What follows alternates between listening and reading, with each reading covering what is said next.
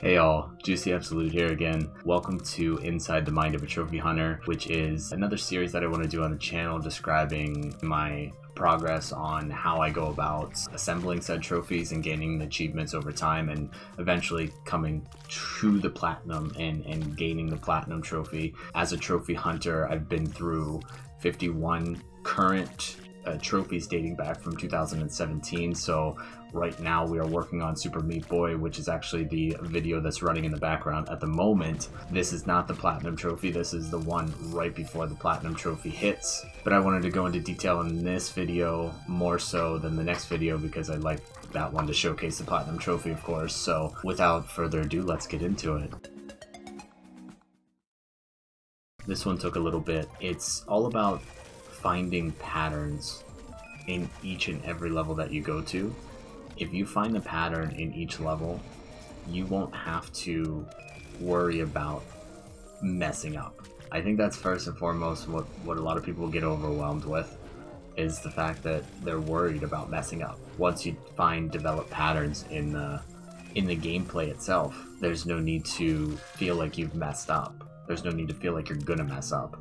So first and foremost, I think the most important rule when it comes to hunting trophies in general is simply to believe in yourself no matter what game you are playing. Believe that that game has a potential to hit that platinum trophy no matter what. No matter how hard or how easy it is, no matter if you're playing Super Meat Boy or Dark Souls or you're playing a much easier, more simplistic type of game, that really doesn't matter. At the end of the day, you can get it done no matter what process you use. It's all simple in the end if you follow just basic steps, but you have to first and foremost believe in yourself that you can achieve any game status no matter what. I was just practicing. And that's, at the end of the day, I wasn't thinking that I was going to beat it. I was simply just practicing. As you can see, like after each level, I didn't pick and choose the level I was going to go to next. I was simply just going through and vibing through the game itself. And that's what I assumed to do to get the trophy anyway.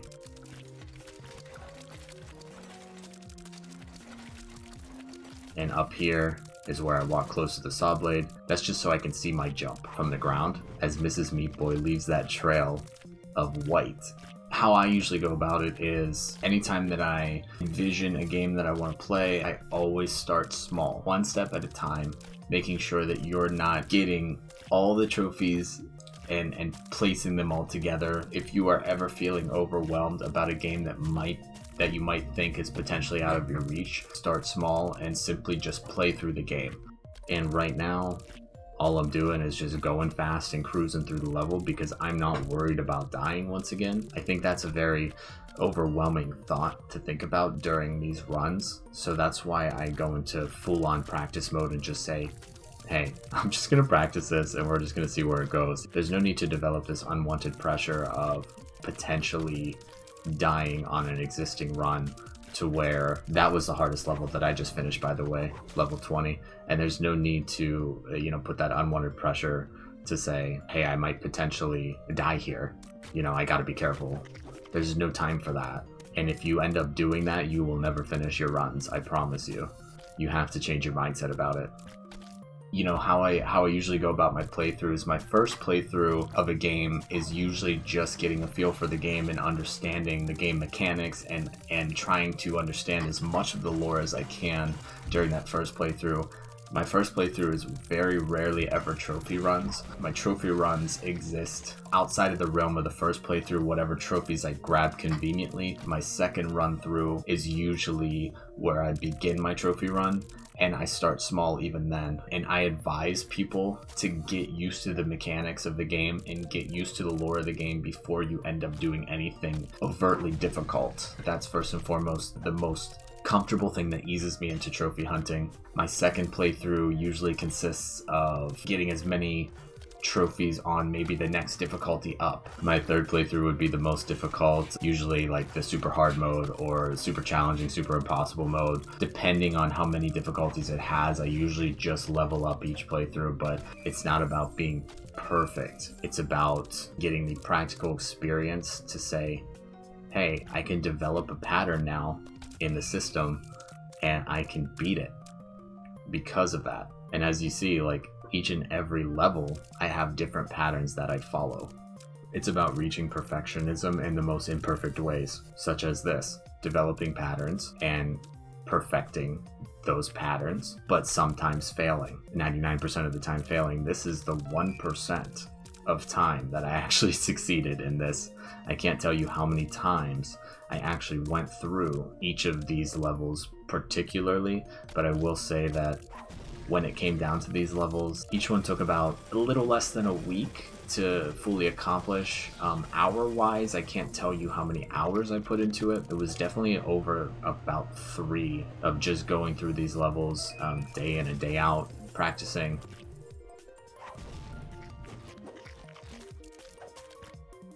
Whenever you're doing a run with repetitiveness, exactly like this one, you want to be able to practice it as much as you can. I mean, once to twice a day. If you're not practicing it once to twice a day, you can't really expect to become attuned with the map in general, and therefore your practical information about the stage just kind of goes away over time. With my development within this game and within the trophies that I go after, I make sure to practice. If I need to, I make sure to practice the movements every day to make sure I'm mechanically ready for that one day when I still feel it's practice, but that one day when it's actually a run like this. There's no way of predicting a run like this, so at that point, just by saying that it's practice actually gets you over that overwhelming mountain that a lot of people, it might be overbearing for. If you don't change your mindset about it, it can become very overbearing, because then the pressure continues to get to you and you don't know how to deal with that pressure. But if you never have the pressure to begin with and you say, this is all just practice, then it comes down to simply just applying and executing. And that's exactly what I do, not only in this game, but the rest of my trophies. That's how I go about it. I apply and I execute, and I don't worry about the results, because I know the results will come eventually, as long as I have the practice in, and as long as I continue the practice.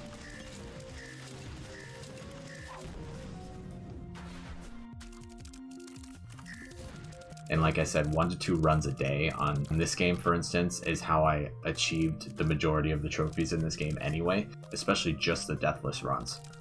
I'm just so shocked. I had to turn on the camera too. I wasn't expecting it.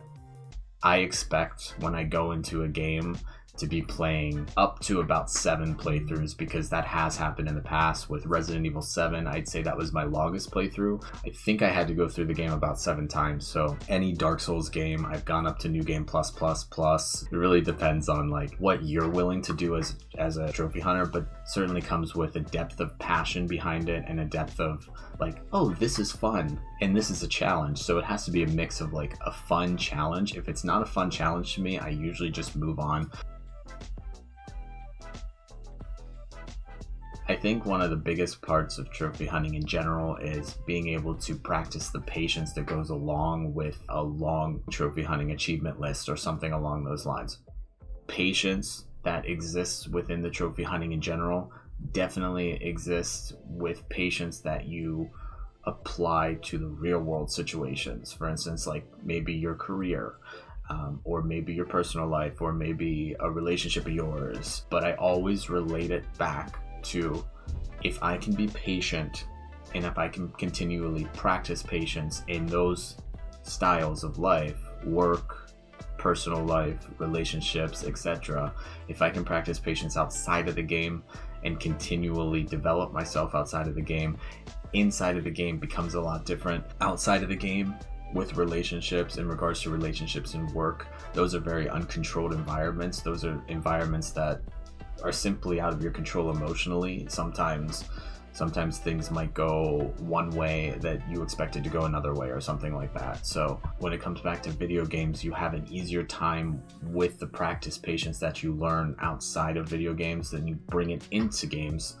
You have an easier time in a controlled environment whenever you're choosing to play the game. Now you're choosing how to feel during that game too. So that's a big game changer when you practice patience outside of the game and then you bring it back to a controlled environment. When you practice patience outside in an uncontrolled environment, environment and you bring it in a controlled environment, that makes all the difference and gives you full control of exactly how you want to feel during the game. So my advice would be to continue practicing patience, to continue practicing building just your mental self overall. Remember, at the end of the day, when it comes to platinum trophy hunting, it's all about growth, but not only growth in the games that you play, growth in the life you've expanded in general. One thing that a lot of people love about video games, including myself, is the value of perfectionism. But one thing that a lot of people don't understand is that when it comes to perfectionism, you have to let your imperfect side show. And if you expect to be perfect in a game, you have to fail many, many times. And with trophy hunting,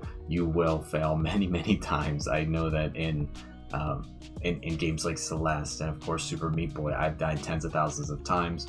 When I used to compete in Super Smash Brothers tournaments back 5 years ago, 6 years ago, I must have failed over thousands upon thousands of times. So remember, relate it back to real life situations and then bring it back to trophy hunting.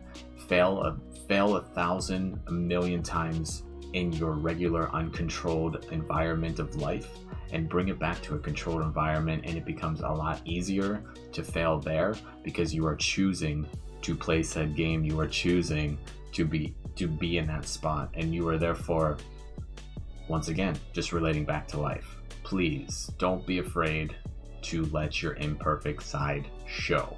Back to believing that, platinum trophies are all possible. The one thing that definitely gets me through all of these games combined, there is one constant for sure, and it is confidence. But confidence is not knowing you can just beat the game.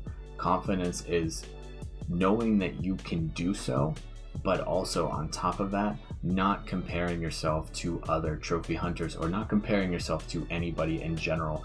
Remember, your journey is your journey. No matter how long it takes someone else doesn't mean you're going to take that long, or doesn't mean you're going to finish faster than said person.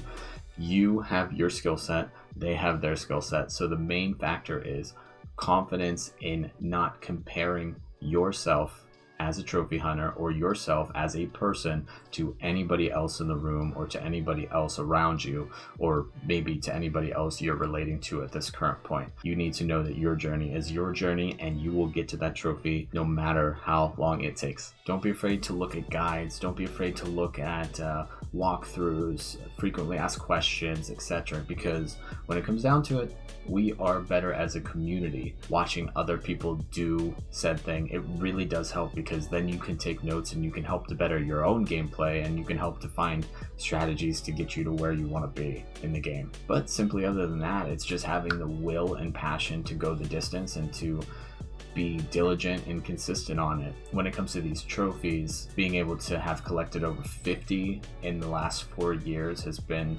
phenomenal to me. And I feel like when I can collect platinum trophies and develop my perfectionism in the game, everything else outside in an uncontrolled environment, no matter what goes wrong, I feel like I have more control of the environment in general. At least that's my take on it, is I develop my perfectionism in the game so that way I don't have to develop my perfectionism outside of the game, and life is just so much easier and simpler that way. It's more fun to go about, to be honest. It's definitely helped me to become more of who I am. And if you're curious about any other trophy hunting questions, please feel free to comment down below and I can make sure to address it as soon as this video is done. I hope I can find other people who are just as interested and we can build a community surrounding that.